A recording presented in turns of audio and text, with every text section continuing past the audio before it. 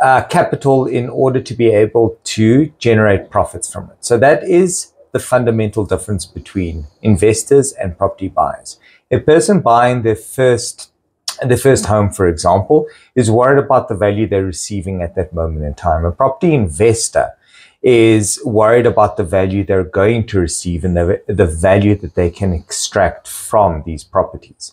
Now, why this is important in the question of whether a purchaser or an investor rather should allow the utilization of their purchase price or a deposit prior to transfer or registration of the property into their name is the fact that you can utilize it to leverage a better bargaining position and to leverage a better purchase price.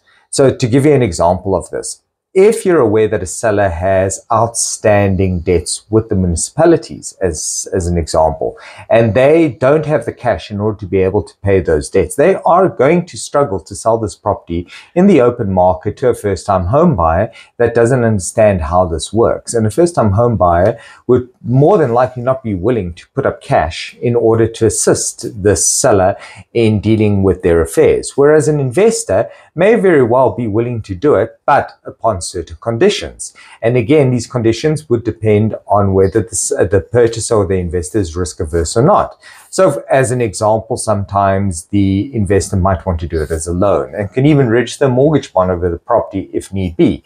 The purchaser can take occupation of the property as an example and can secure the payment of this deposit in one form or another, be it a reduction of the purchase price with the right of occupation, which gives it a level of security because now it actually holds the property and possesses the property.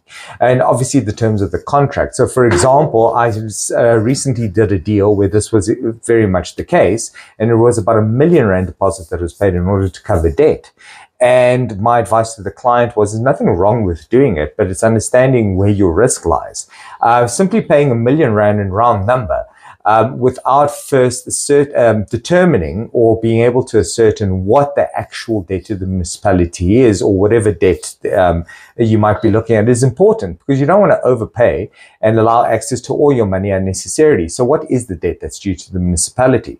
Now, the second question the second aspect that you want to be able to address in order to mitigate your risk is when exactly this money can be utilized. So that's another example. You don't simply want to pay a deposit and from day one the money is utilized when it need not be utilized. So rates clearance figures, as an example, aren't something that you need to acquire at the beginning of the transaction. It's actually something you can start acquiring towards the end of the transaction. In fact, you probably should, bearing in mind that they expire.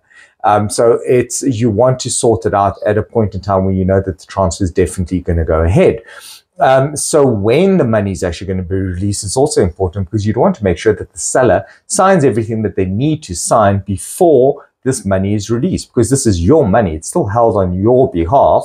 So it only gets paid over to the municipality once you know for certain all transfer documents are signed. And if you had to go to court to compel the transfer, it would be a very, very easy process.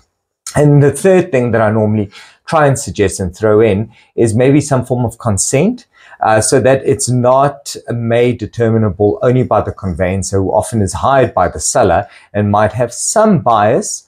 So there might also be a requirement that the investor actually authorizes this, but that its authority or consent is not unreasonably withheld. And I think to a certain degree, if you've managed to get a better purchase price by doing this, you can mitigate your risks, and it's not necessarily a bad idea. Right. So yeah, thank you very much, Dave. Obviously it is doable, but it's just